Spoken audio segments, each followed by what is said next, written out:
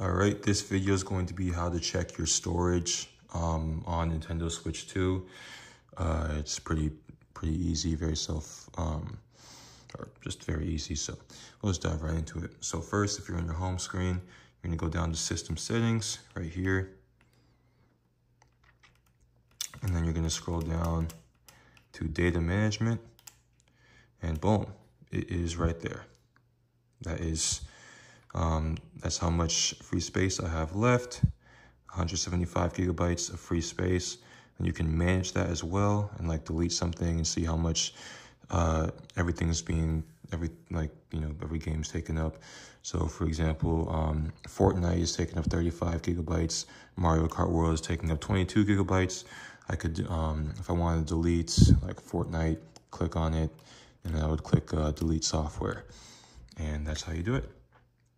So yeah, I'd click delete. That's how you like full way, all that. But yeah, that's how you do it. So that's all. That is how you check your storage and delete and all that. Hope that helps, and have a great one. Yep, leave a like, all that. Bye.